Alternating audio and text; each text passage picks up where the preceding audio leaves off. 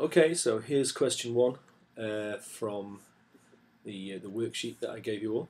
But it's just another exercise in half-lives. So let's just familiarise ourselves with what half-life is. Okay, we've got a graph here, and this curve shows the percentage of radioactive material, radioactive isotope that's left over a period of time. The bottom axis is always a time axis. This one is in thousands of years because for radioactive carbon-14, the half-life is, sometimes you write it like that, sometimes you write it like that, it doesn't really matter. The half-life is about 5,700 years-ish. Okay, and that's the value we're going to be using in this exercise today. Okay, so let's have a look and see what the question said. The frozen mammoth has been found in some ice in Norway somewhere, and the government's given you a 1 kilogram sample. Okay, so this sample over here, okay, let's say they've given you a kilogram of that. And the other information we're given is that 1 kilogram of living mammoth flesh, not quite sure how they would get some living mammoth flesh now, but that's, we'll suspend our disbelief for the question, is a kilogram of living mammoth flesh has 4,000 counts per minute. Now let's just take a second to think about what this means. Okay, so if you were to cut, if you were, a kilogram of material from this flesh, what it means is basically in 60 seconds, 1 minute, okay, how much alpha shoots out, how much beta radiation shoots out, and how much gamma radiation shoots out. That's all it's doing. So it's just counting how much radiation comes off per minute, and its units are literally count, because we're just counting the number of things that come off. Okay, well, we've got 3 questions to answer. We've got the percentage of the original carbon-14 that's left. That's easy.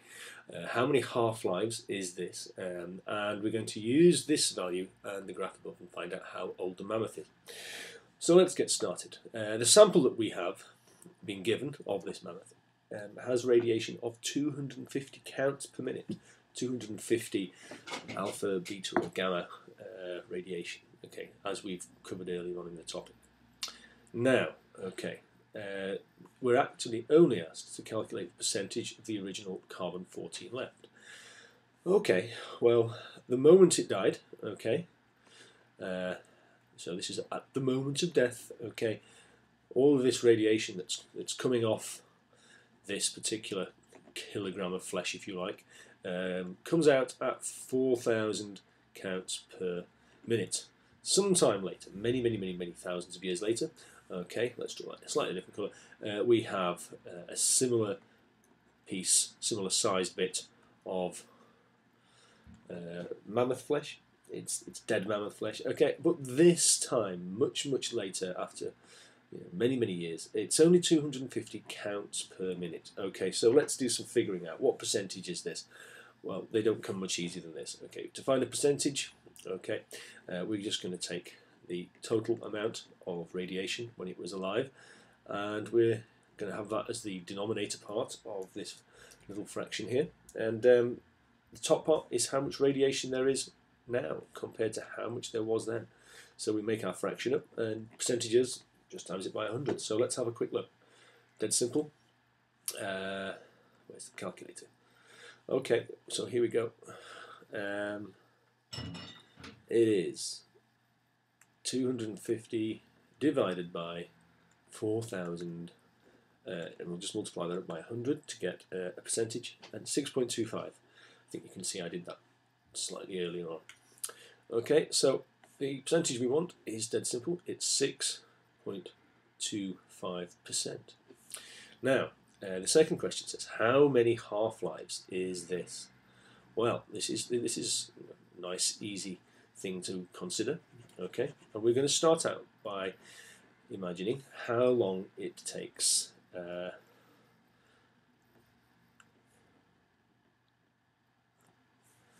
the radiation to get down from this figure.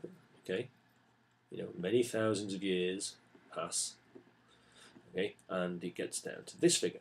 Well, how many half-lives does that take? Well, it's dead simple. Okay, one half-life, let's remember, 5,700 years. Okay, and in that time, the radiation will go down by a half. That's why it's called a half-life. So in one half-life, we'll get down to 2,000 counts per minute, if anyone was around to measure it in those days. After a second half-life, the amount of radiation will decrease by half to 1,000, and by a third half-life, we'll be down to 500 counts per minute, and after a fourth half-life, we will be down to 250. So the answer is, it's going to be 4 half-lives. 1, 2, 3, 4. Now we're going to use this value and the graph above to find out how old the mammoth is. Okay, let's have a look. Let's use the graph. We're looking, there's 6.25% of the radioactive carbon left compared to how much carbon radioactive carbon was in the mammoth when it died. So that's when it died. Sometime over here, okay, many years in the future, it will have dropped all the way down to about 6. So let's call that about 6% there. We're going to use the graph, just come straight across there, and read it off down there. And something like that there. What's that? 20, 22, 24. So round about between 21 to 22,000 years ago. We can actually work that out a little bit better than using the graph, because we could also check that 4 half-lives, okay, means we've got 4 lots of 5,700, and we can just multiply that out again. There's the calculator again. So 4 times 5,700, and that equals 22,800. So the last answer here, okay, will be 22,800 years, which kind of fits in with how we read it off from the graph. That's roughly round about that. Okay, that's the first question on the homework sheet.